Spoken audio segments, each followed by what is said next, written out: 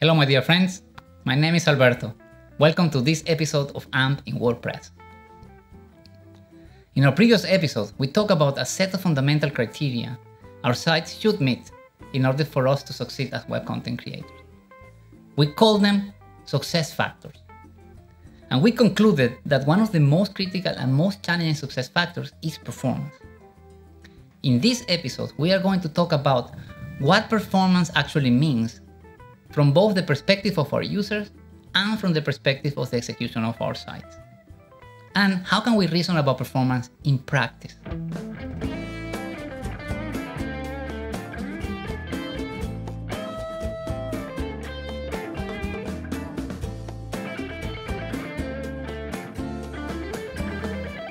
Success in the web is all about user experience.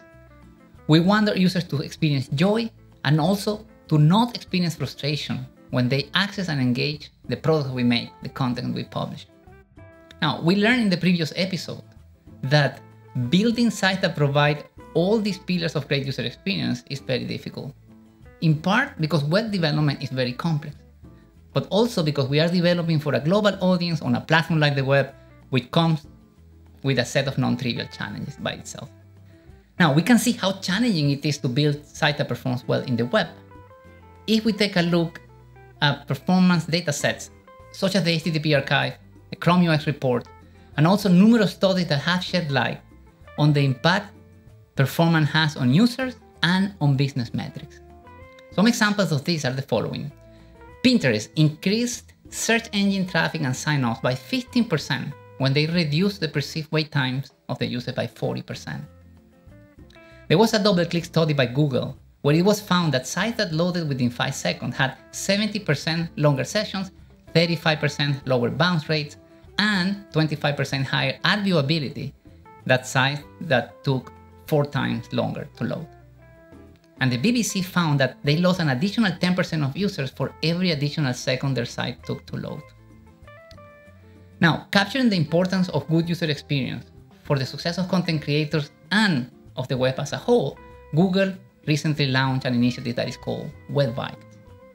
The goal of Web Vitals is to provide unified guidance on a set of quality signals that are essential to deliver a great user experience on the web.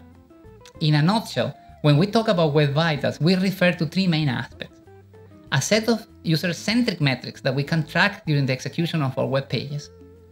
Tools that allow us to measure and report on the performance of our pages in terms of these Web Vitals. And incentives so that we have clear and compelling reasons to strive for healthy core Web Vitals for our sites. Let's take a brief look at each of them. In terms of metrics, there are many Web Vitals and many web performance metrics in general. We are interested in a subset of these metrics that are referred to as core Web Vitals.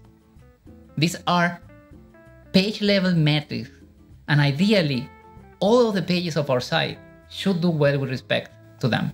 Each core Web Vital represents a distinct facet of the performance of our site, directly related to the experience of our users.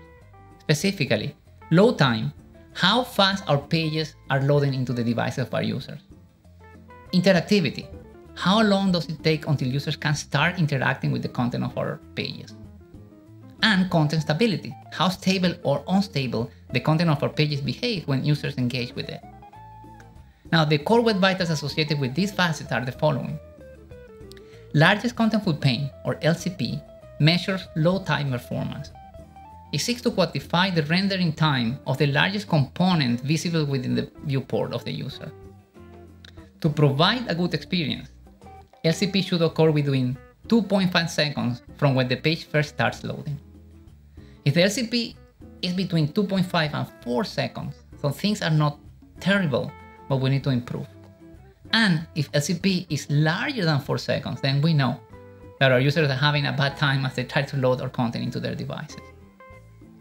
Now, first input delay, or FID, measures our site's responsiveness. It quantifies the experience our users get when trying to interact with the components of our pages.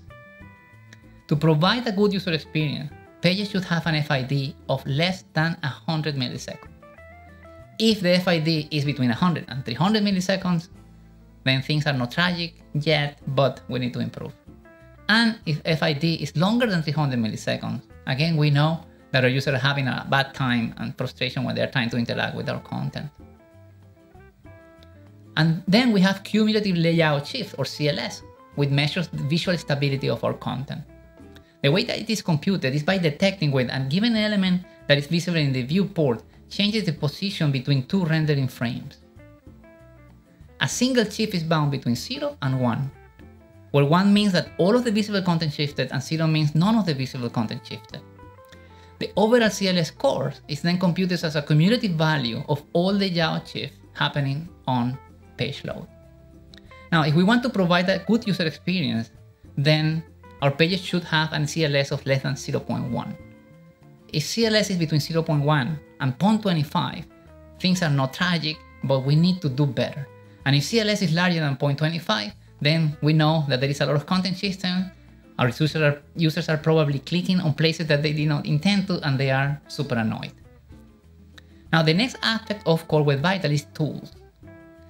We know that how our sites perform in terms of Core Web Vitals correlates to the experience that we bring to our users. Therefore, it's very important that we are able to measure them, reason about them, track them. Now, that's why all Core Web Vitals are supported by all the popular Google tools for developers.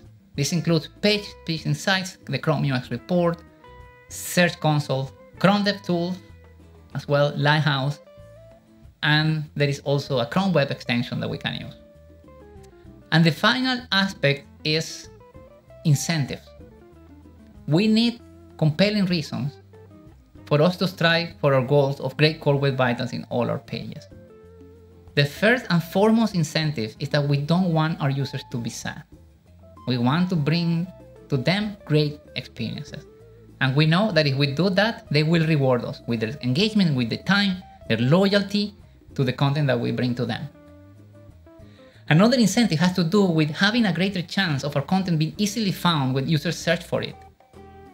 Core Web Vitals are at the center of how Google measures a new ranking signal called page experience.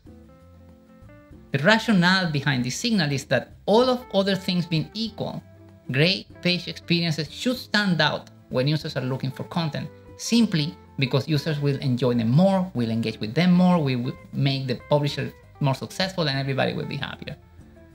The page experience signal is a combination of page level metrics that include the Core Web Vitals and also other aspects that are very important, so mobile friendliness, safe browsing, HTTPS security, lack of intrusive interstitials, and so on.